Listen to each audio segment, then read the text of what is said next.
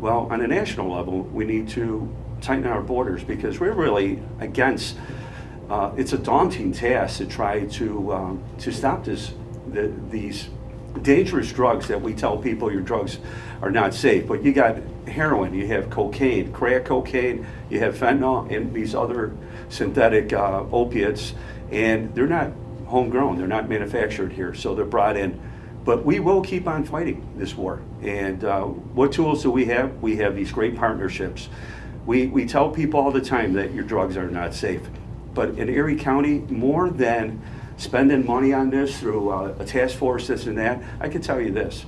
Erie County, and we say it all the time, is the size of a living room, and word of mouth means more than anything. So when you need a handyman, when you need an attorney, when you need whatever, you go and you talk to a neighbor and he tells you who he or she is the best person. And the same is with people that are addicted to drugs. You know, they want to find the best drugs, the cheapest, most affordable, and you know, they want to go to a place that they're going to purchase these drugs and not get arrested.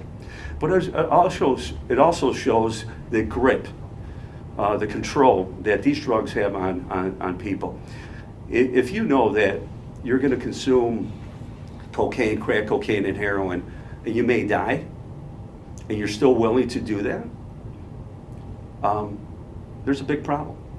So, you know, taking a step back, if we didn't have the consumers, people addicted to the drugs, these drugs would not be coming in. Some other product would be coming in instead. So we have a lot of work to do, but as law enforcement goes, I can tell you this, we will continue fighting. This is about professional law enforcement, this is about partnerships, and this is about protecting our public.